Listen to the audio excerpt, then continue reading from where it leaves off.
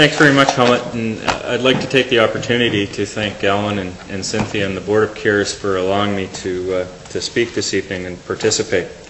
I'm going to talk very briefly as an overview to talk about the sections of the criminal code that deal with hate literature and hate propaganda.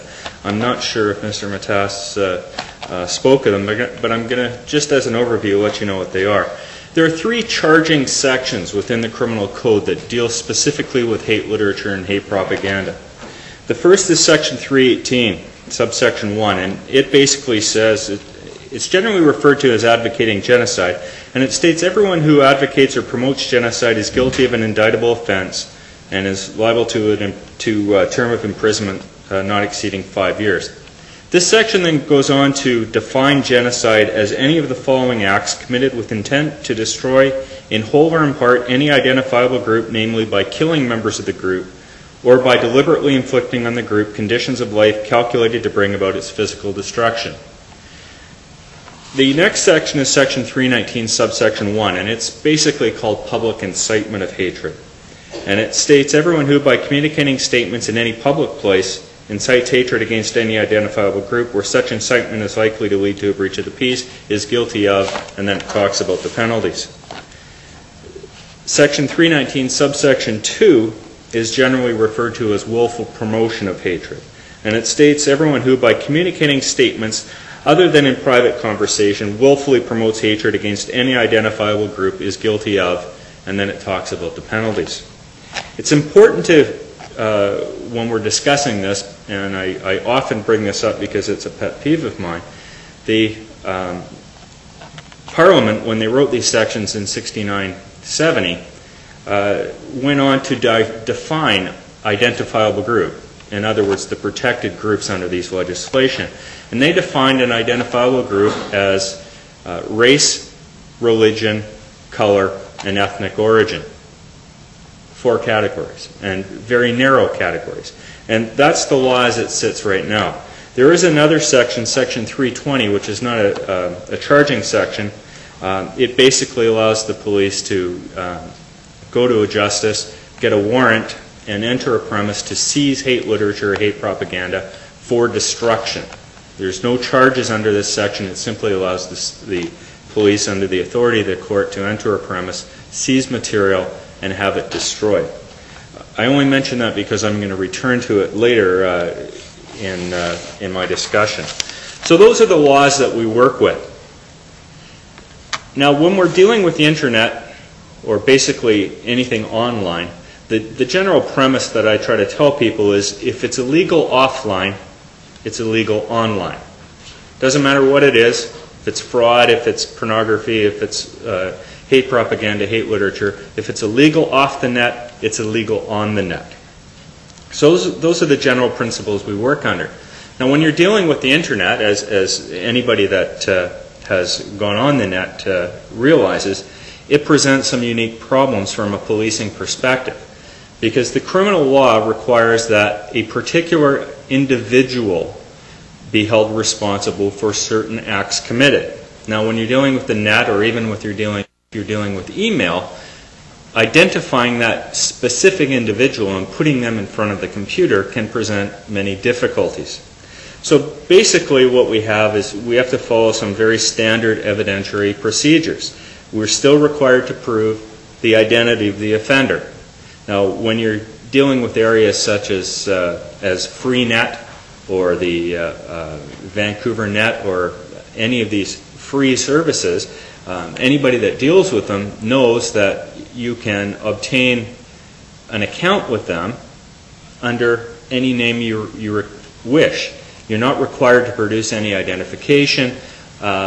You basically just fill out a little form saying, my name is this and I want an account, and you obtain an account. That presents some fairly significant difficulties from an enforcement perspective.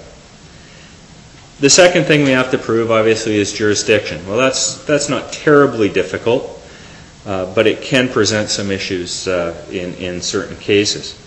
We also have to, obviously, prove that the person intended to commit the offense, and that, again, the specific person that we're alleging committing the offense did actually commit the offense. And again, I return to the unfortunate difficulty from a policing perspective of physically putting someone behind a computer screen, and that can present many difficulties when you think of the internet cafes and various accesses in libraries and universities and that sort of thing. As a matter of fact, just to discuss that briefly, we've run into a very specific problem with some areas in the States where we're getting mass emails, and I don't know if anyone in this room has received one, of something called a revolutionary bulletin, which is a prose written by a person who states his name as Dragan Glasovic, and he describes himself as a Serbian army commander, and it's a very racist, anti-Semitic diatribe, and it's being emailed from various sites on the eastern seaboard of the United States. Now, I'm not an internet expert, so when it started appearing locally, and I saw where the sites that it was coming from, the email accounts where it was coming from, I contacted the provider, which in this case was Netscape, which is excellent because they have some very good security people.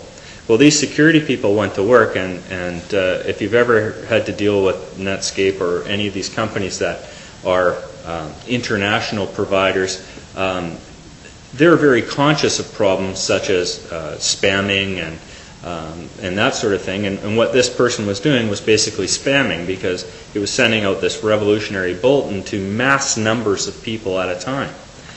So they were very interested in it, and they went away and did some work, and they couldn't track this individual down, which was kind of a surprise to me, because I thought when you're dealing with a company such as Netscape or Microsoft or any of these places, if anybody can locate these individuals, they'd be able to. But unfortunately, with the advent of remailers and side accounts and different things, it can become very difficult. So that's where we're at with basically investigations. We still are required to prove the same elements of the crime as we would with any other case. We have some difficulties dealing with ISPs. Many ISPs take a privacy issue, and probably rightfully so, when dealing with specific accounts or with websites that are contained on their servers, and there is some reluctance to self-regulate. So we're looking at issues to deal with that. And Harinder mentioned that the current human rights annual report talks about possible amendments to the criminal code. Well, in October of 1998, the hate crime team presented a paper for the Attorney General of the province, and he took it to a meeting of the Attorney Generals of Canada, and also with the Department of Justice. And in that paper, we asked for several amendments to the sections of the code that deal with hate literature and hate propaganda, and I'm going to touch on those very briefly.